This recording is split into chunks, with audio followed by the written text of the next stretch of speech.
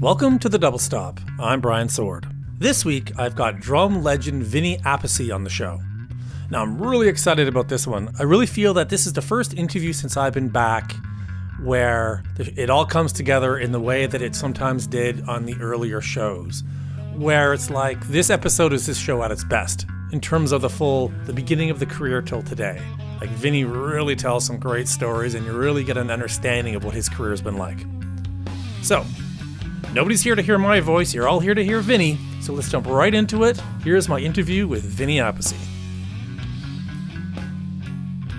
I'm from Brooklyn, New York, and grew up in a family.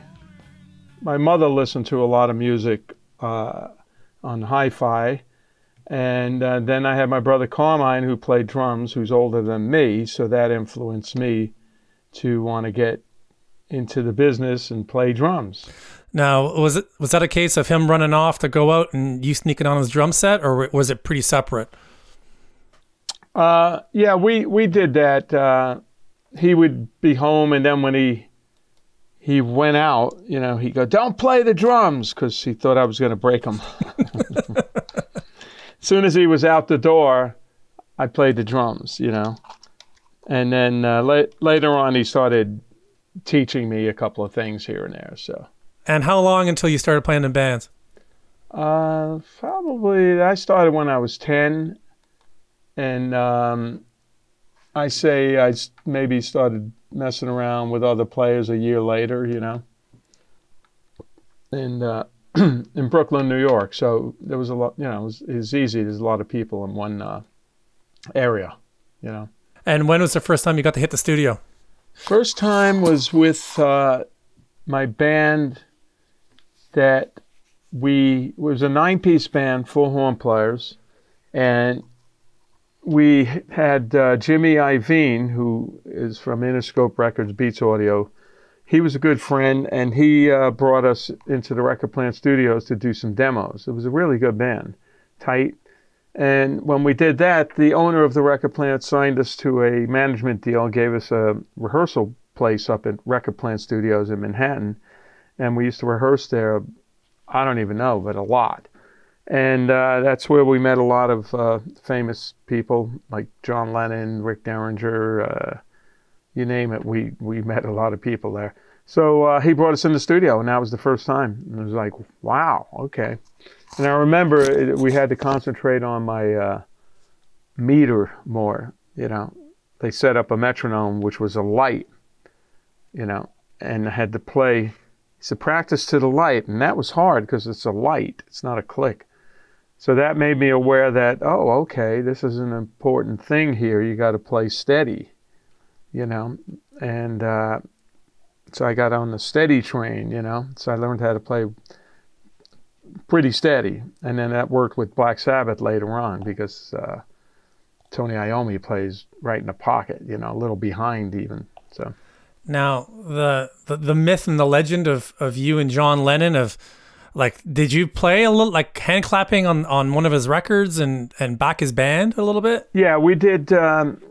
Since we were there all the time, one night Jimmy called. He was producing John Lennon, and he said, "We need hand claps. Can you guys come down and do hand claps?" But he didn't say who. So we went down, and then we walk in and we see John Lennon, and we go, oh my God. I was like 16 and a half years old going to high school the next day. And there's John Lennon. Oh my God. So we go in there and we put the headphones on. Now he's talking to you, you know, right in your ear. And you go, whoa, this is cool. They don't teach this in high school. So we wound up doing hand claps on whatever gets you through the night. And yeah, he pretty much directed us to, you know, we want eighth notes here and or quarter notes and then eighth notes, you know. And so we worked with him, and it didn't take long, about an hour, a little more. And we met him, and we were cool about it. We weren't fanboys, which was good. So he asked Jimmy, who was that? And he goes, "That's the band I'm producing. They're upstairs on the 10th floor." So a couple of days later, he came and came in our rehearsal room, sat down, and he watched us play. and he really liked it. And we started hanging out. He used to come up all the time. We played pool up there, smoked joints with him, and got to know him pretty good. So it was very cool. And then he asked us to do a video that he was putting together. So we did 3 clips. We're in it a little bit, but we're still the band in there. And then we did, he produced the owner of the record plant's wife. She's a singer, Lori Burton, and he produced 8 songs, and we were the band. So we worked with him in that capacity too. And then he asked us to do a live gig. So we did a live gig in New York City at the New York Hilton, that's televised worldwide. And I come to find out not so long ago that that was his last gig. And that freaked me out. I played his last gig. Oh, my God. Yeah, that's crazy. The kid from Brooklyn who was supposed to be in school. But that's like thrown right into the fire there. Yeah, I read that. I didn't know at the time that was his last gig, or thereafter, obviously. So that's what I read, and I freaked out. It's a Guitar Aficionado magazine. There's a big picture of John and the band, and I've got his arm. I got my arm around John, and it mentions John, of course, and it mentions me, because I'm the only one really in the band that went to have a bigger career, you know. So it was pretty cool, you know, knowing that. Now, was that history there and working at the record plant part of how you got the Rick Derringer gig after? Well, yeah. Well, Rick worked in the studio. He was probably with Edgar at the time, and he was planning to put a new band together, the Rick Derringer band, in about 6 months. So he heard the tapes we did, the songs we did, and he asked Jimmy, "Who's that drummer?" Jimmy said, "Well, that's Carmine Appice's little brother, Vinny." Oh. So then I ran into him, and he asked me for my number. He told me he was going to put a band together. So I gave him my number, and about 6 months later, he called me, and I was playing with a band called Axis down in Louisiana, 3-piece power trio. And he said, "I'm putting a band together, you know. I would love you to play drums. I'm looking for a bass player and guitar player." So I told him to come down to Louisiana, Shreveport, and check out the band I'm playing with. Danny Johnson on guitar and Jay Davis on bass. So he did. He came back down to Shreveport, and that was a big deal. It was like, Rick Derringer's coming. Wow. A big rock star coming down. And he came down, checked it out. He really liked Danny, and he asked Danny to join the band. So it was me, Danny, and then about a couple months later, we flew back to New York and put the band together with Kenny Aronson on bass. And Jay, the bass player, wound up playing with the original Foreigner. Oh, wow. Yeah. And then he couldn't do it. He had a couple of kids, and he moved to New York, and they were paying him $50 a week. So he had to do something else. He missed it. So you did a couple of records with Derringer and a live record. Yes. How was that experience then? Oh, that was fantastic. I mean, that was really doing my first record, and it's like, wow, so this is how you do it. And Rick was the producer on the first one, and he got the drum sound, which is a very high-sounding drum kit. It's not a big, warm sound. It was more poppy, you know. And I didn't know much about the drum sounds, but I learned. And then the second album was produced by Jack Douglas, who was doing Aerosmith, because they were in the studio there too. So, you know, after the first Derringer record, we did a tour, and then, that was the tour. Then we went in later on in the studio to do second album with Jack Douglas. And then we toured with Aerosmith. We actually opened a lot of shows on the Rocks tour. So that was a big eye-opener, how to play on a tour, how to play in arenas, how to play, you know, how to do this, really. So it was pretty cool. And why did you end up leaving the band? Well, after about 2.5 years, you know, I was like 19 years old, and Danny was 20 years old. Yeah. I was 19. I already had this stuff, a career already. I was pretty lucky. And me and Danny decided, yeah, we're still making the same money. We're not getting any bigger. You know, we were impatient. So let's put Axis back together and get Jay and do an album. And we did. And we got the album done, RCA Records, produced by Andy Johns. So it was a really great sounding record. And it was good. You know, we could have probably stayed together and developed that into a real powerful band, you know. So, but we were kids. So that lasted a couple of years, three years, and moved back to LA and did some gigs and a little bit of a tour. And then it started falling apart. We didn't have any management really. So right. And how'd you get Andy Johns involved? Was that you guys got him in, or was that just the label just handed him over to you? That's a good question. I don't even remember. Oh, okay. But that album, it's got a really good drum sound on it. And that's the album, when I first met Tony Iommi, he came in the hotel room with that album under his arm. Oh, okay. And he went, this is good. This is good. So he probably listened to it because they were auditioning drummers and realized, oh, this guy can play. He's got a good sound. Seems to know what he's doing. And Tony liked it, and that pretty much probably got me in the band. Now, with that particular audition, like, how did you even get in the door then? Did they call you, or did you hear it was happening and find a way in? You know what? Before that, I got a call from Sharon Osbourne office.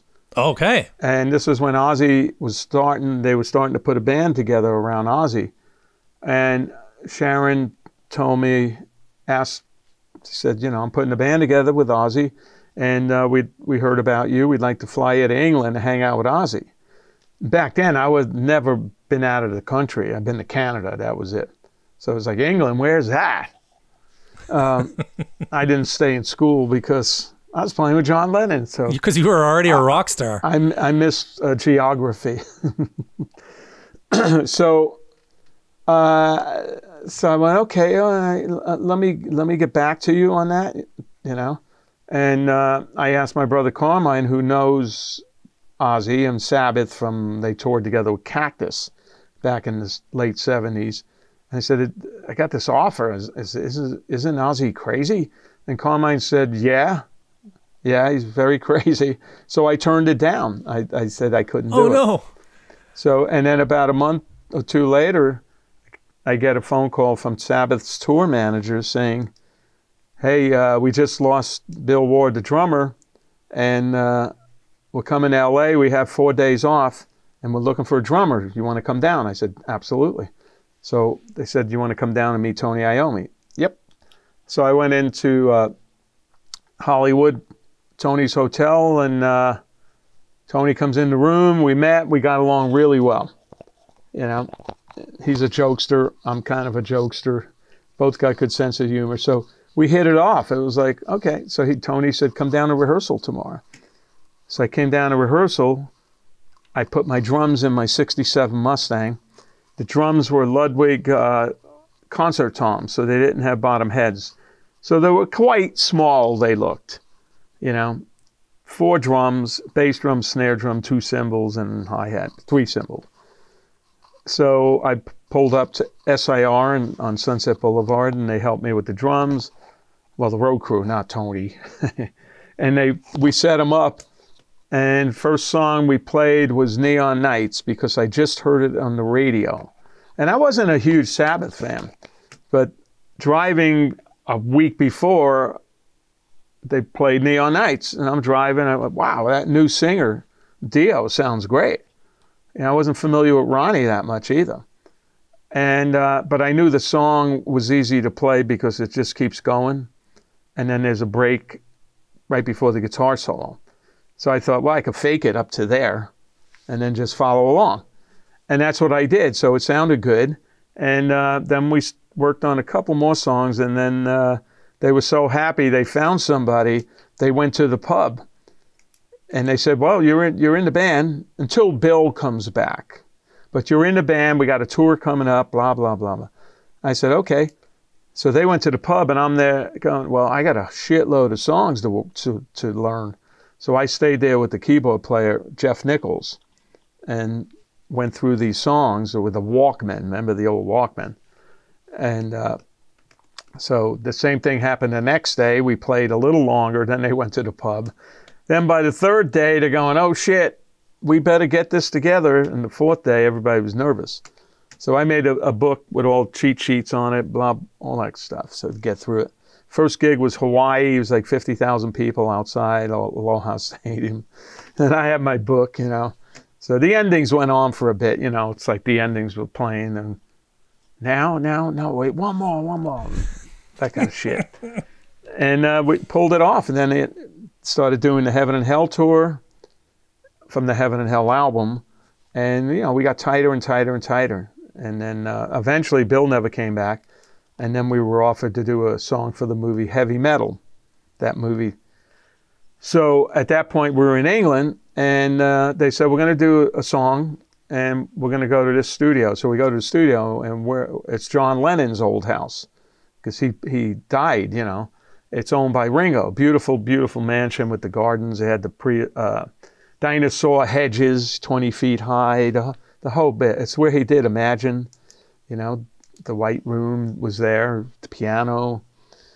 So we went there, and they gave out keys, and I got John's room. I go up to the room, it says John and Yoko. And I thought, you know what, he just passed. I don't know if I want to stay in the room. I saw too many Frankenstein movies when I was a kid. So I asked him for a different room. But that was an amazing experience, just being in that house. And you open a closet, and there was Beatle Platinum records and triple platinum.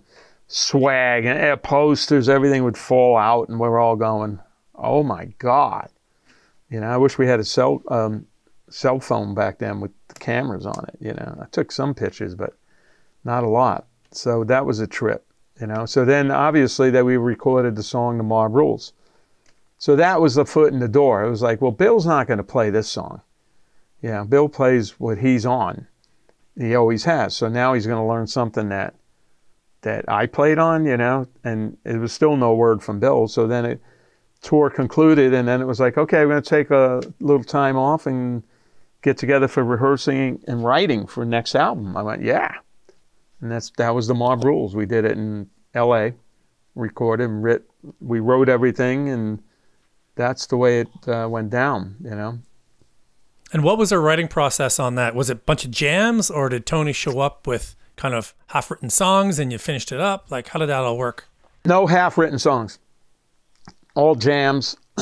Tony was just, he could fart out a riff, you know. I mean, it's just amazing. But Tony had some riffs, and we just jumped on them. Then Ronnie was there all the time, and we started putting what we liked together, and nobody ever came in with a written song. So it was all done that way. And that's the way it was done all the way, every album we made together, every Dio record pretty much, you know. And except Dehumanizer, there were some songs I think Geezer had one song on that. Now, Mob Rules, that was Martin Birch. How was your experience working with him? Martin Birch, he's very easy to get along with, and really knows his gear. And it didn't take long for us to get a drum sound, you know. And the drum sound was very deep and low-endy, kind of similar to Bill's, but I played more than Bill. I played a little bit more on top of the beat than Bill. And but Martin captured a great drum sound that fit with that the way we played together. So the good thing was we did a whole tour, Tony, Geezer, and I, and Ronnie, and we got to know each other personally and musically. So when we went to do the album, we were like a band, a real band. And Martin was great at that, and he wasn't a producer that changed many things. He was more a sound producer, you know. Then he had some ideas on top of that, and it worked. It was great. He's a great guy. Did you record all together at the same time, or was it one instrument at a time on that one? We recorded together. Yeah. Yeah. It was like, okay, you ready? Here we go, blast off. Run it down. Now, is that your preference on how to record albums all together in a room, or do you like doing it? Yeah, it depends who I'm working with. It's cool to do it because you inspire each other when you're in the room. I mean, now fast forward all the way to today, I'm in my studio here, and I do a lot of sessions here for different people and stuff.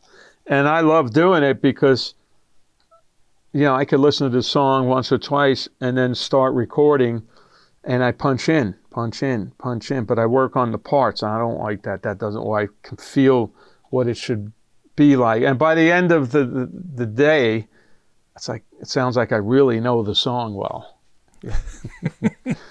I could do anything I want. I could change mics. So I like doing it like this too. The end of the Mob Rules tour, things seemed to break apart.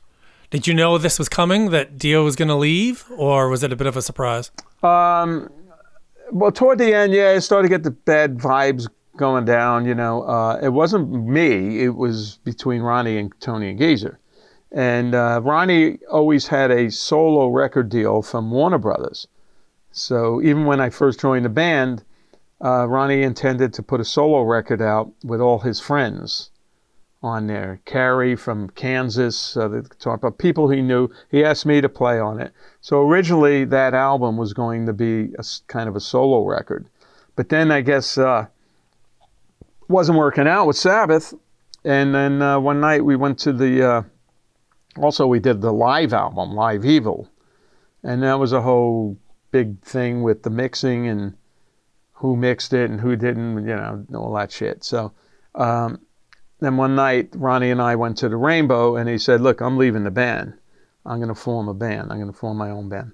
And I'd like you to come with me, And at the same time, Sabbath wanted me to stay. So it was a choice. But,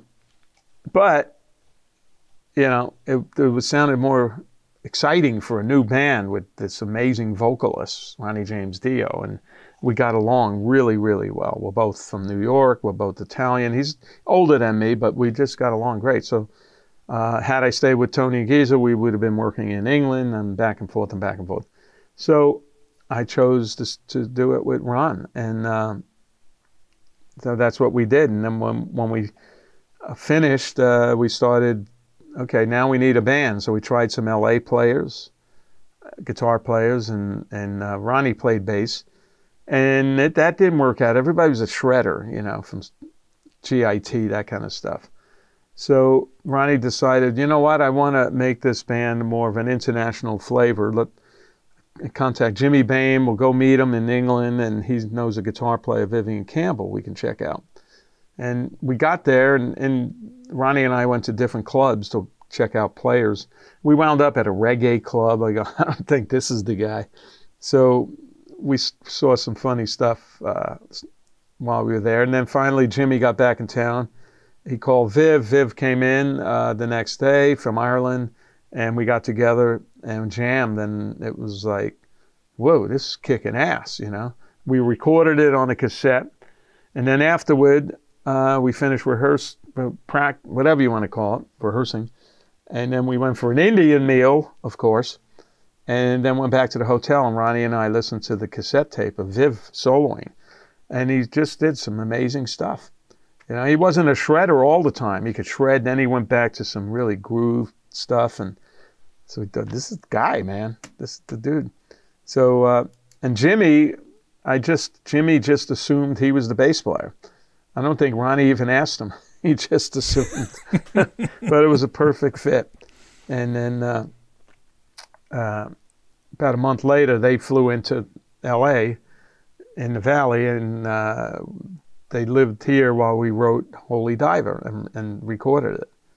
And it was just easy. It was just a lot of fun, and we had a great time, So, and we did Holy Diver. We recorded it at Sound City Studios in the Valley. So, and that album seemed to kind of shoot out of a cannon. It seemed like it was huge right away. Is that my perspective from many years later, or was it a bit of a slower build than it seemed? No, it went quick because the album was due to come out, and then we started doing some dates before then.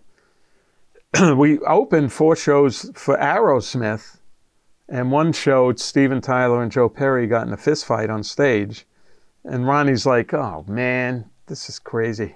I don't want to do this anymore. So told Wendy, and Wendy put together something with us headlining with Queensryche opening.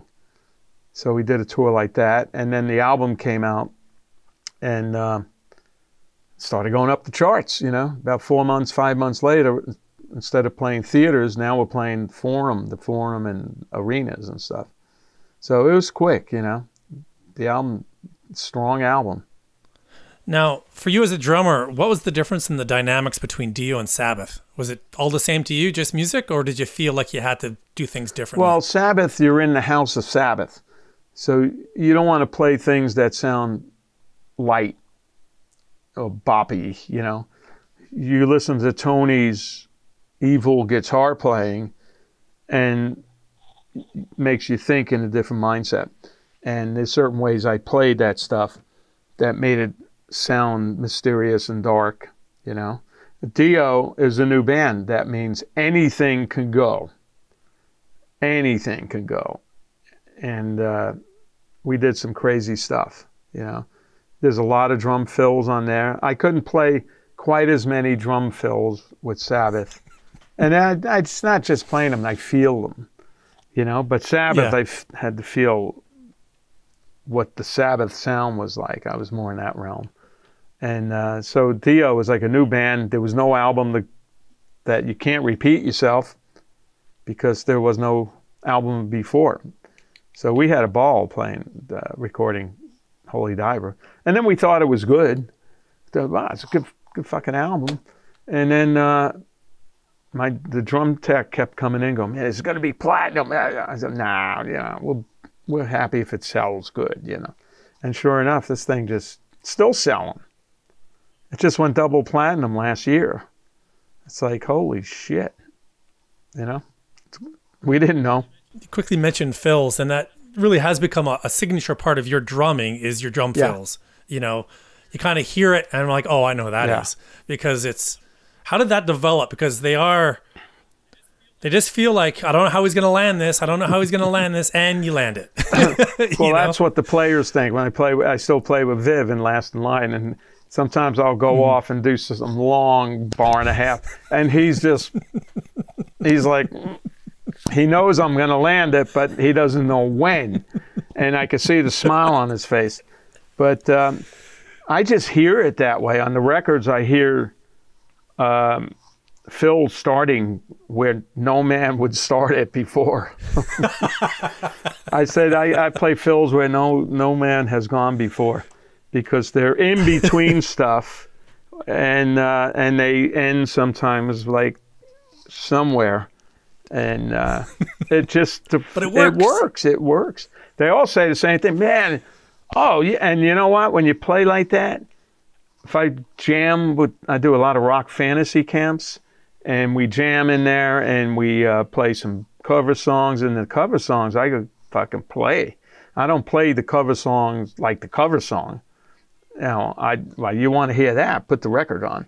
I just go for it and push the band, and you can see these players just turn around like, whoa, yeah.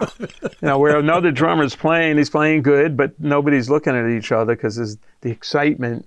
It creates excitement and energy in the band, you know. But it's what I feel when I play. It's crazy. Okay, so you've done the first Dio record and then the Last in Line record. It comes out pretty quickly. So you record, you tour. You must have jumped right back into the studio again to do the second record. Yeah, that came up quick. Yeah, I think the idea was, hey, man, let's hit while the fire's hot, you know, while the iron's hot. And because we did the touring, then we started headlining, doing big places. And then I think let's get another album out, you know. So we started the album the following year in April at the Caribou Ranch up in Colorado. And same thing, we put together the songs. And that album, I think, came out in July or something like that, June. And then it was a tour. So that was cool, man. At that point, I was 23 years old and 24 years old. I'm like, yeah, let's jump on the bus and keep going. Life is good. And then the Sacred Heart, is that when the cracks started to form within the band? Yeah, you know, I mean, honestly, what happened was Ronnie started to take a little bit of control of the music. And it wasn't as loose as Holy Diver. Everything's just cranked up. Let's play on 11. And so was the next album, but a little less, right? And then Sacred Heart became more controlling producer kind of vibe. And it was good, you know, but I always felt, you know, just let the band be and let it be loose. So we did that album, and that came out great. But I don't think that album's as good as the other two. So, and that's when things started to get funky. And then Vivian leaves the band. Well, Vivian he got fired. He got fired from the band then. Yeah. Yeah, there's a lot of business things that we had issues with, and Viv brought him up, and which was cool. I'm glad he brought him up, and it was involved me too, and then we had our say. And then Ronnie decides, Wendy, let's get rid of Viv. We're big now. Okay, and you got Craig Goldie in the band. Craig's a good friend. I love the way he plays. But you can't change something that's magical in the beginning. It's like Led Zeppelin going, well, John Bonham, man, he's getting too drunk, so let's get somebody else, and get rid of him. With Bill Ward, Bill left. So they had to get somebody else. Lucky for me. Yeah, exactly.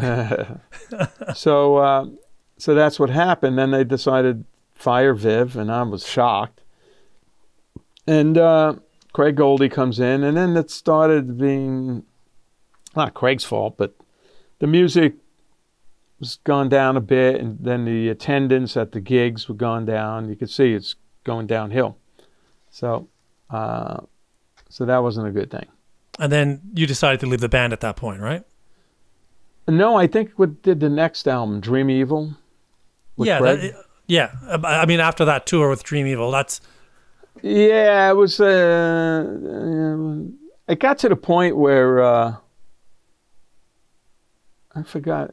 I'm mixing up the time frames.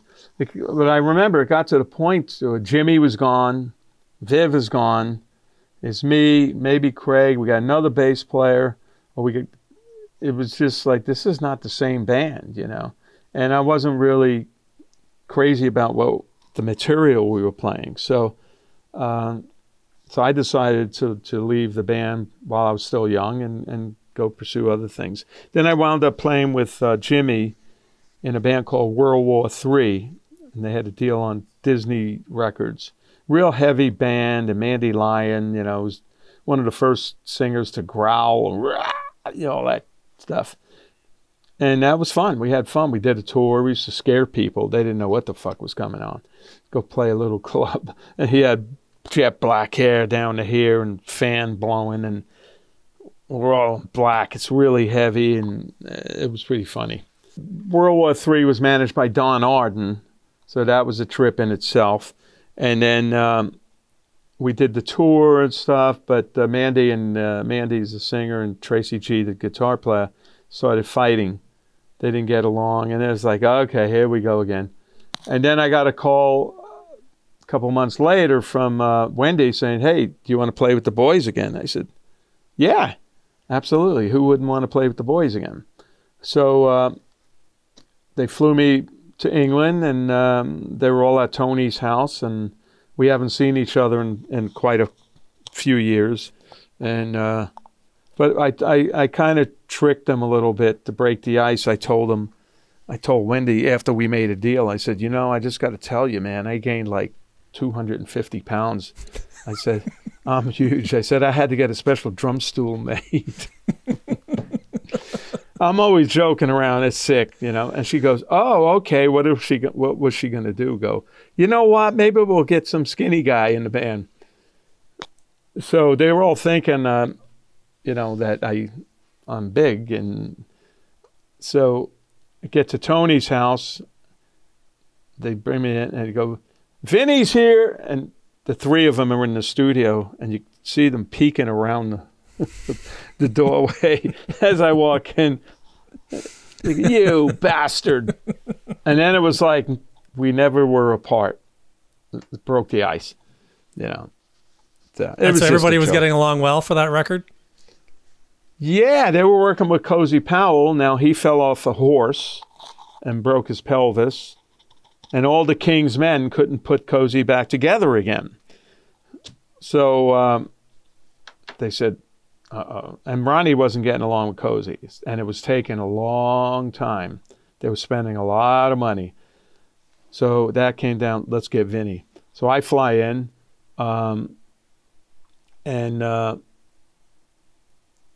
yeah, so that's the right one. Yeah. So many times this has happened. It's confusing. So I started, we started playing, and then it just started going quick. They had some songs written and some songs not written. Eventually, Ronnie and I went home. Then we came back, and they rented a house for us in Stratford, England. Shakespeare's country. So Ronnie and I used to go fly in, live there for about a month, and we'd rehearse in the living room. And it was funny in the living room because Tony had this little amp. I had a little drum set. It was real drums, but Geezer had a little bass, and Ronnie sang through a guitar amp on the chair so he could hear him better. So we'd rehearse in sweatpants, and Tony sometimes had his slippers on, and I said, this should be the next stage set. Black Sabbath in the living room. Go on stage, it opens up his little lamps and the couch, and it's got slippers, there's pillows on the couch and shit. So that's the way we did the Dehumanizer stuff, and then we actually went into one studio and demoed everything down. And then we were waiting for a producer. We had a couple of producers come down. It didn't work out. One guy started telling Tony what chords to play, and that's like a no-no. It's Tony Iommi, and you're going, why don't you go to C from the G or whatever it was. We were thinking, uh-oh, that's not going to work. And then we finally got Mac, who did some Queen stuff. I think he did some Zeppelin stuff, too. And he just got a fucking killer sound, a killer drum sound. The drums are real loud on that album. So basically, then we went into the studio they wanted to use, and we recorded the whole album. And then they were mixing. I went home because it was kind of boring. Back then, there was no internet. It was England. They had 4 channels on the TV, and it was like, you don't need me to mix here and sit there. So I went home. Then when they finished the album, Ronnie came back to the States. He came over to my house with a cassette. Said, well, here's the mixes. And we listened to it, and the fucking drums are so loud. I went, holy shit. He goes, well, we wanted to make sure we could hear them. I said, wow, if I was there, I probably would have said, they're a bit loud. But I love it, man. Yeah, of course. Kicks ass. Now, that album came out kind of right when grunge took off. Right. So there was so much hype for that record when it came out, but then it came out with grunge. Yeah, so, it came out the wrong time. That's unfortunate timing. Yeah. We went from, the big giant band down to playing theaters again. And yeah, I remember one gig, we were staying at the Holiday Inn, and we were taking the Holiday Inn shuttle to the gig. 4 of us, 5 of us, Jeff Nichols, we're sitting there going, boy, we're on big time now, before we were on limos and all sort of tour buses, and now we're in the Holiday Inn, not Express, they didn't have back then, Holiday Inn shuttle. But we did it, and we kicked ass, and it was great. People love the album now. They go, man, that is a heavy album, that we discovered it, After that tour, then just like in the past, you go to Dio. Yep, because it was some static going on between the band, not me. And then it was again, I'm leaving the band, Ronnie. I said, okay. So we stuck together and then put a version of Dio together. I think it was with Jeff Pilson on bass, maybe Tracy G on guitar. And we did an album, Strange Highways, which is one of the few albums I didn't play a lot of fills on. because the drum sound was so big. Mike Frazier produced it. Yeah. That it's hard to do fast stuff when the drums are that big. So we did that, and then we did another album called Angry Machines, which is a crazy album.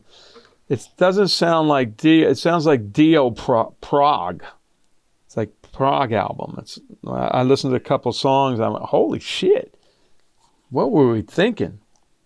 Yeah, totally different sound. Now, as a drummer, how was it working with Jeff Pilson, who you've gone on to work with a bunch as a producer, but back in that era, working with Jeff, how did you enjoy that? I loved it because actually at one time, when was that, 89 or something, before Dehumanizer, actually I was in a band with Jeff. We had a band. I think it was called Tooth and Nail. Or, no, that wasn't Tooth. Was that War and Peace? War and Peace. Yeah, I knew it was 2 words. And so, Jeff wrote a lot of the stuff. We had a whole new band. This guy, Darren Householder, on guitar, Michael Diamond on bass. And so we played together, And Jeff's such a great player, such a great feel. We just locked in. So it was easy playing with Jeff and getting along with Jeff. Then later on, he wound up producing the first Last in Line album. That's right. Working with Jeff. I just talked to Jeff like a week ago. I love Jeff. He's a good friend and killer musician. So after Angry Machines, when you left again, what did you do at that point? That's a good question. So I think that was around 1996. Yeah, mid-90s. Yeah. I don't know, when you have so many projects. 96, 97. I think I had another band together, local stuff, Carlos Cavazzo, Jimmy Bain. Oh, right, okay. Me, called Hollywood All-Stars. And we just did some gigs and stuff. And then after that, I got into computers. And I started taking all the Microsoft exams. I started building them, and I really got into it.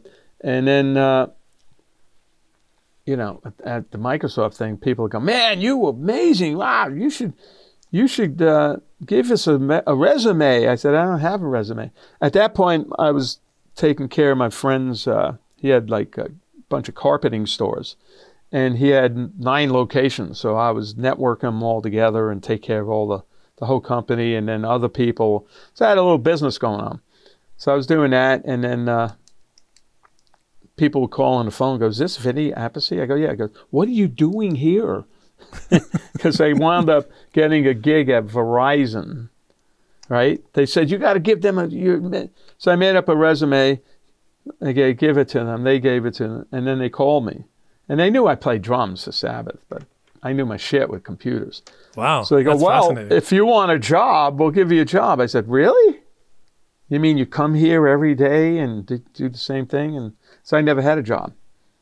So I thought, you know what? Right now, I like challenges, so I'm going to try this. So I was in charge of like DSL and T1 line support and stuff, and because I knew how to fix stuff like that. So I did it for about. Blew my mind. I did it for about a year and a half, 2 years. Then I had some sort of vacation, they call it. So it wasn't even a vacation, but there was a gig I did with Eric Norlander as I played on Lana Lane's, his Mrs. album, and did some work with Eric. And he said, "You want to come to Japan and do this? We're going to do 2 gigs." And I said, "Okay." So I think we left on Thursday for the weekend, played the gigs, did some interviews, blah, blah, blah, and came back on Sunday. And then I went back to Verizon on Monday. They go, "What'd you do for the weekend?" I said, "I went and played 2 gigs in Japan." "You did? How'd you do that?" And then I had enough of that, and I went, "Okay." Yeah, I don't know. I don't know what I was expecting out of this conversation, but I was not expecting to hear that you're a computer nerd. Oh, yeah, I'm definitely a computer nerd. You know what? I got 2 computers. One's a studio. I build them all. That's my other one. I built Carmine his studio computer, and I remote in. I fix it. He's always got a problem. Oh, wow. Yeah. And got my niece's laptop sitting in the kitchen. That's ready to go, a new hard drive, and upgraded the memory. Yeah, I'm a total nerd. I like the way these things work. So. Oh my goodness. Okay, so Heaven and Hell, the next Sabbath reunion. How did that all come about? Well, they were supposed to do for Rhino Records the Dio Years album, which was putting together all the songs with Ronnie on them.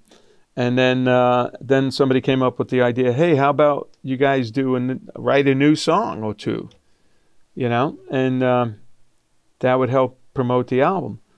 So they had 3 new songs, and they were working with Bill Ward. So it was taking a long time to get it together with Bill. And Bill's great. I love Bill. He's one of my idols. But it just wasn't gelling, I guess. I don't want to put words in anybody's mouth, but they wound up saying, okay, let's call Vinny. So, because it was taking too much time. So they called me, I flew in, and then, actually that's when I popped the weight thing. I said I gained the weight, and that's when I did.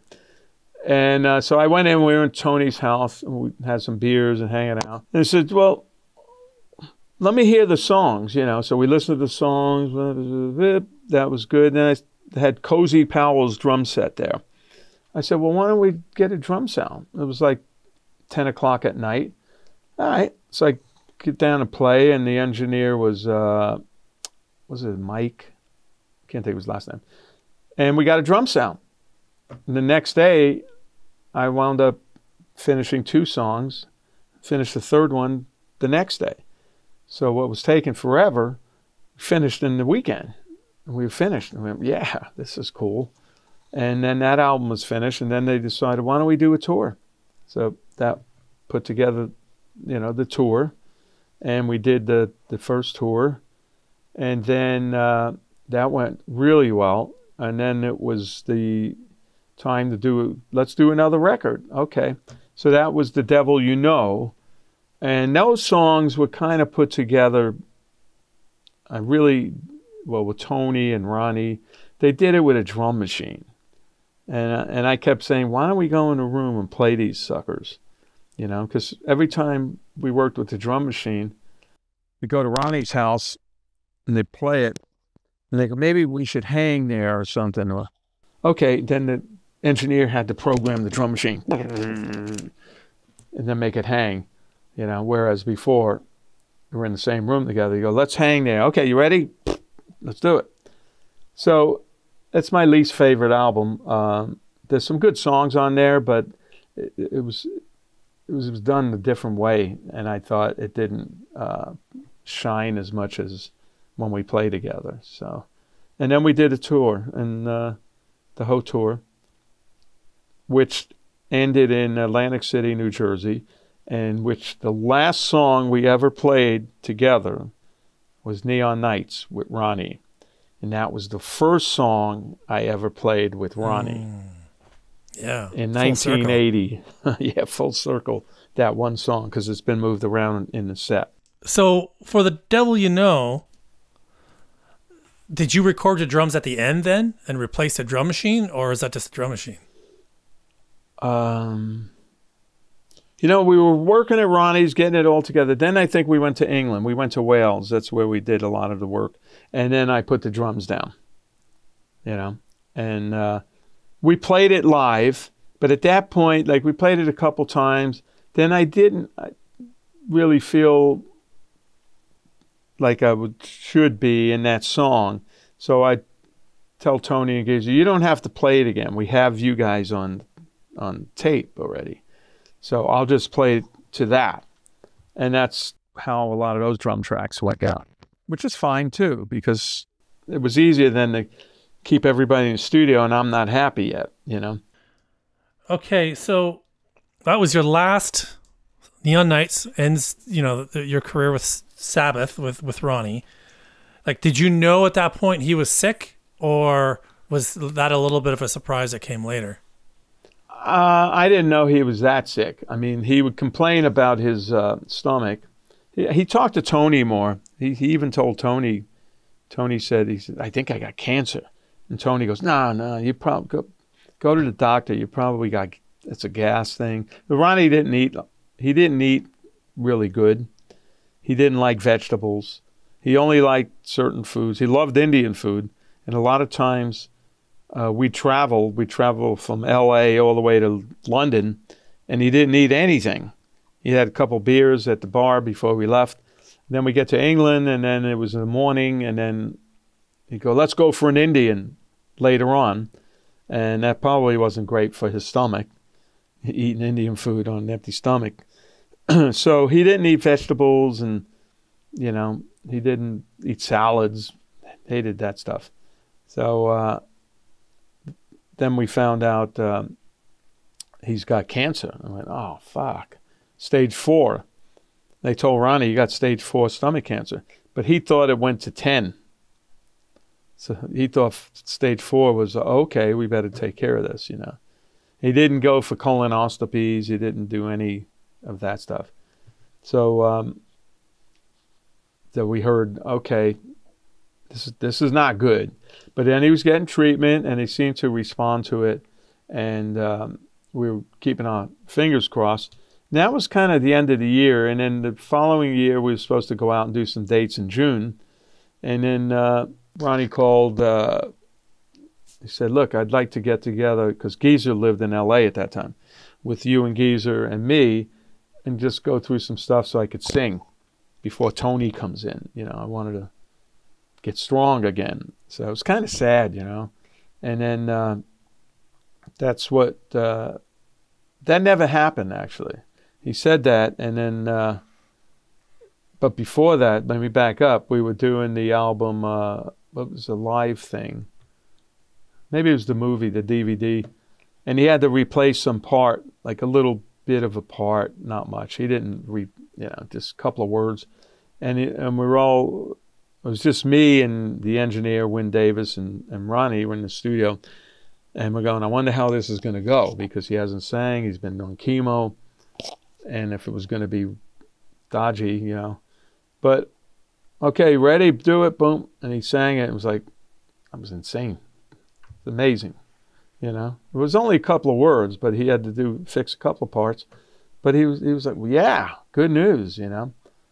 And then the next thing, we were going to get together to rehearse, but then he got worse. And then Wendy said, you better come to the hospital. He's not looking, it's not looking good. So, oh, shit. So that was weird. You know, a funeral with one member of the band in the casket is really horrible. Mm-hmm. You know, so. And I think you two were so important for each other's career and legacy. I believe, as far as I know, you were the most consistent band member from the beginning of his career with Sabbath until the end. Like, yeah. You were the most consistent guy that was almost always there with him. Yeah. Well, he was like a brother, you know. I mean, he would come over to my house. We'd play cards, a couple of friends. When his parents were in town, they'd come over with Ron, and we'd make Italian food and play cards with them. We did a lot of stuff together. And Ronnie was into home repair. Oh, really? Yeah. Yeah, he liked to fix things like I do. And I built him a computer back then. And we used to go to Home Depot and go, okay, we need to fix these whatever it was, and we need to go look for parts. And that's what we did. We'd go walk in Home Depot, and he gets stopped. Oh, Ronnie James Dio, yeah. And we buy stuff and go back and fix it. One time we went over to Pilson's house, Jeff Pilson, and we get there and we look, and Jeff's sprinklers in the front are all fucked up, pipes cracked. And I go, look at that. Jeff doesn't know how to repair anything. I mean, he's lost. So we go in, talk to Jeff. Go, hey, Jeff, we're going to go to Home Depot and fix your sprinklers for you. Oh, man, you guys. So me and Ronnie went to Home Depot, and we bought some sprinkler stuff, and we replaced that section of the pipe and put new heads on and a whole bit. And so we fixed Jeff's sprinklers. And Ronnie loved it, you know, so he was always doing stuff in his house. I go over and help him, and, you know, You got to do something when you're off. You can't be a rock star. Some people can be a rock star 25 hours a day. When I come home, I'm like, I used to work on my cars. But, I don't do that anymore, but I work on the house and put in all new faucets and shut-off valves, water pressure regulator. I do all this stuff. I'm the maintenance guy. I don't know. There's a mental picture of you and Ronnie James Dio walking around Home Depot. Feels almost like a Saturday Night Live skit. Yeah. And then it's funny because I went into Home Depot, the one by me now, there's not the same one, and the Holy Diver comes on. Oh, my God. So I took the phone on and I did a video. I went, listen to that. And look where I am, Home Depot. Amazing. So okay. So you toured with George Lynch. And is that where the Andrew Freeman connection comes in? Yes, because that was a long time ago, because George, first of all, plays on 11 all the time. It's really loud. And he books like 20 shows in a row. Boom, boom, boom, boom, boom. And we did that, and we were riding in a van. It was terrible. And Andy could sing all that shit. He sang it all, 20 shows in a row. He took care of himself. Didn't smoke, didn't really drink, and he's always having tea and all that stuff. So I said, man, give me your number, man. I never met anybody who can sing 20 shows in a row at this volume. So we kept in touch. And when it came time for Last in Line, that happened by Viv calling me up. Calls up, hey, Vinny, it's Viv. Hey, I'm in town. I just spoke to Jimmy. He says, you want to get together and just jam? Play some of the old shit? And I said, yeah, that would be fun. So we got together, the three of us, and we started playing, and we had a good time, trying to remember the parts, trying to remember the solos. We had a good laugh. And then it was so good that we said, why don't we do it next week? And then I told him I might know this guy, Andy, that can come down and sing. He knows the songs. And I called Andy, and the next week, Andy came down, and he started singing these songs. He knew them all.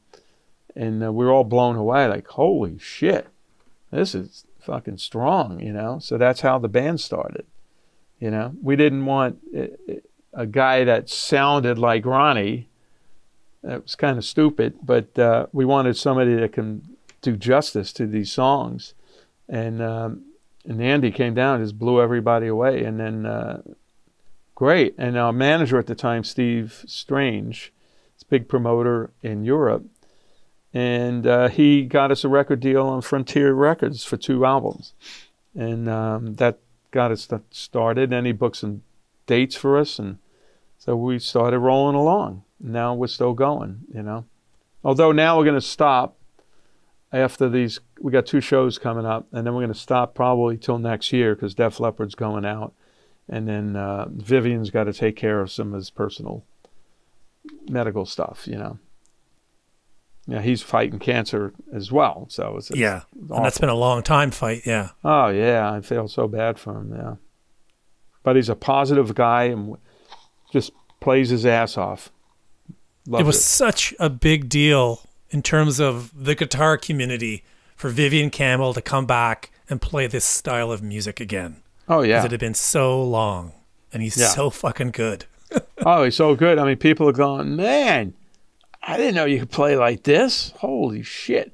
Def Leppard's a great band, and they got the songs. But it's not a band, we jam on stage, and we do crazy stuff, and he's the only guitar player. Def Leppard's a different kind of atmosphere, So that's why he's having fun, Then he's playing with me, who don't know where one's going to come back in. And getting Jeff Pilson to produce the first 2 records, was that kind of a no-brainer with your history with him? Yeah, Jeff had a nice studio at the time, and everybody knew Jeff, and he was the choice of, let's do it. So he was a great producer. And he worked with us on the songs, and then he got a great sound. And we know each other. Rick knew how Viv played. He knows his sound, knows my sound. And Jimmy, they lived together at one point, Jimmy. And I think. No, that was Phil Suzanne, sorry. But he knows all of us. So that worked out good. And then the second album, we kind of co-produced with us. And then the third album, we just did it ourselves. That's when you brought in Chris Collier, right, for the third record? Yeah, Chris Collier to engineer. He's just amazing. You know, he just gets a sound just fat on everything. Everything's loud. You could hear everything. Chris is amazing. Yeah, I just had him on about a month ago. He's a great guy. Jimmy Bain, losing him the way it went down on a cruise, like that's really rough. That must have put you guys back on your heels a bit. Yeah, we were doing the cruise with Def Leppard. So we played on the Thursday night at the hall before the boat leaves. And that was good. Jimmy was a little weak. He wasn't looking great. And but he's Jimmy, you know, he gets through everything. The morning of the boat leaving, he's smoking a cigarette, and he died from lung cancer. And he's over there smoking a cigarette. It's like, only Jimmy. So we got on the boat, and we didn't have to play till Sunday. So we said, okay, you could rest, you know, anything you need, they'll bring it to you. They had like a butler for the whole band and stuff. And so Jimmy stayed in his room, and they took care of him. And that was like, what was it, Friday? It was good. And Saturday night, Def Leppard's going to play, the big showroom. So we're sitting at the bar, and first of all, Joe Elliott lost his voice. And it's like, oh, shit, now what? So they asked Andy, they said, Andy, do you know these songs? What songs do you know? And Andy said to them, what songs do you know? Because he was in a Def Leppard tribute band. So he knew all the songs. So he got up and sang 6 songs. It was great. And then Kip Winger and Mr. Big Singer. Eric Martin, yeah. Eric got up and they sang some of the songs. And Joe tried to do harmonies and stuff like that. So it was an interesting thing from that perspective.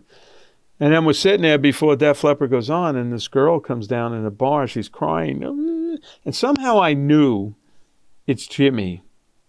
And she goes, I go, what's up? He goes, it's Jimmy, it's Jimmy. And I knew he'd probably died. I went, oh, what's up? He's in his room. He's not moving. Oh, shit. So I ran up, went up to his room, and there he was, just sitting there. But he was dressed like a rock star. As only Jimmy could do. And feel him, and he's ice cold. Oh, shit, you know. So I wanted to make sure there wasn't any funny stuff in the room before the authorities get there. So everything looked fine. He just passed away.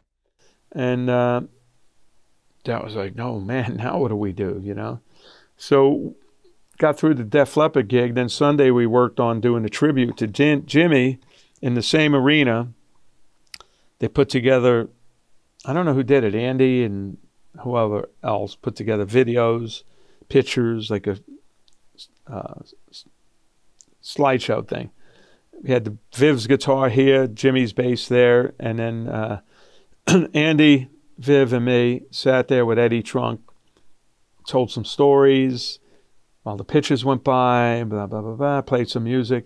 So it was very touching. People were shocked. They came to see the band, and they said, well, Eddie announced that Jimmy had passed away, and you could hear the audience go, oh, shit.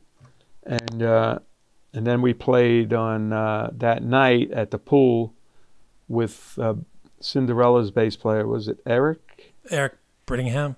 Yeah, he learned 5 songs quick. We played by the pool real quick so we can play. And that's the way it ended, you know. And then Monday we got back in port. But it was the weirdest cruise. Yeah, I bet. A weird cruise. There weren't a lot of bands on it. There was, I think, a couple of bands other than Def Leppard and us.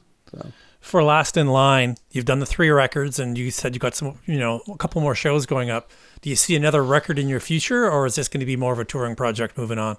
No, we got a deal on Ear Music. We did the Jericho album, and now we'll do a second album. So we have a bunch of stuff that we worked on already. It's not ready to go, but the ideas are there. So it's a matter of piecing it together. So we're going to do another record. So we just got to figure out when, because I live in California. Andy and Phil are in Vegas. Viv's in New Hampshire. So everybody's all over the place. And everybody's got their own schedule now because Viv's going out with Leopard. So exactly. So what is on the horizon for you now? Well, what I did was, I've done this a while ago. I started to go to South America and played with this great band, and we did Sabbath, all the Sabbath stuff I'm on, and some Dio, a little bit of old Sabbath, and I did about 4 or 5 tours there, and then went to Europe, and I did a couple of tours there too, like 25 shows. Places were packed, and they loved it. So I started doing it here last year, and I call it Sabbath Nights with a K, Sabbath Nights. And we play most of the stuff from the albums I'm on, and we play some old Sabbath and some from Heaven and Hell. So the songs you're not going to, you're going to hear Children of the Sea, and the song I from the Humanizer, Turn Up the Night, all the deep cuts. So I did about 6, 7 shows last year, and now we got some shows coming up. We're playing the Yakata Theater. When is that? On May 18th, the Yakata Theater. May 19th, the Golden Record in St. Louis. And then we got, in LA, we got the 31st of May, Viper Room. And then Stages on the June 1st, Santa Ana, place called Stages. It's on the website. You can even go to sabbathnights.com. And then we got 4 or 5 shows on the East Coast in July. So I'm going to keep going with this. You know what? It's a lot of fun. Playing all this stuff. We're not trying to be a giant band. We're not trying to sell records. This is just like, hey, let's have some fun, And people get to hear this. And it's because there's so much tribute stuff out there, So this is kind of a special tribute because I was in the band and nobody else is touring. So it's a good show, So that's what I'm doing. And I do a lot of stuff for the drum company over here every Tuesday, 4 p.m. Pacific time on Facebook, Vinny Appice Official. And I do that that was supposed to be for like 3-4 months. That's going on 3 years now. And anything could happen. It's kind of like a hang. I mean, the one I did on Tuesday, I'm sitting here, and the camera's here, getting that in the background, the drums, and I got an intro tape playing, and then my girlfriend introduces me on the intro tape. She goes, "Ladies and gentlemen, Vinny, Mr. Vinny Appice," and I got applause, yay! So I went to get up, and I pushed the chair, and the fucking camera fell over. I went, oh, no. What do? I don't want to start from the beginning. This is stupid. So I picked the camera up. You see my hand going like this, and then the fucking camera's going all over the place. So I got the camera up really quickly, but it was crooked. It was like this. Oh, nice. But it looked like, Batman, how they filmed some of that shit with the camera angles. Yeah. I've done streams like that. Let's put the camera crooked. So I thought, fuck it, I'll leave it like that, So I got on the drums and I leaned like I was falling that way. And I just played. And then at the end, I said, this is what it means when they say the show must go on. Anything that happens, you got to play. You break a stick, you drop a stick, you got to keep going, Because I teach some stuff on there, and then I tell stories, and then they ask questions. It's a good show. But it's like a hang. It's not supposed to be perfect. There's no production. There's one camera, couple of lights, and it's fun. I do it right here, You said earlier that you do a lot of session work here. How do bands get a hold of you if they want to have you on their record? Well, on my website, I got my email address, drummonster2ms@gmail.com. They send me a thing. They go, hey, I'd love you to play on this. Blah, blah, blah. So I'll check it out. And if it sounds good, okay. I'll do it because I like recording and keep recording so I don't get rusty on how to do this. I'm using Cubase and a couple of outboard things, and So I like doing this. So it's fun. So if it's heavy and stuff, I'll do it like that too. And then I do a lot of rock fantasy camps. I've done, there's a 4th one coming up next week, and that's with Chad Smith from the Chili Peppers, Noodles from Offspring? Yes! Yeah. And Nick from 311 or 311 or 313 or that band. Yeah, right, all right. It's funny, I kept mixing that up. So between all that, I'm doing a lot of shit. And then on the 19th of May, I won't be there, but there's a Rock for Ronnie's Cancer Fund. And that's in Warner Center Park in California. That's in the San Fernando Valley on the 19th. And every time they book this, they do a fund, I'm gone. So I haven't done one in years. So I can't do this one either because I'll be in St. Louis at the Golden Record. And then in between all that, I do events. I like to do these horror events, Comic-Con, all those. I do a bunch of those, and we're working on some for this year as well. So I keep busy. It's fun. That was Vinny Appice. Hope you guys enjoyed it. I'm traveling this week, so there won't be a show next week, but I'll be back the week after with a new episode. Until then, I'm Brian Sword. Thanks for listening.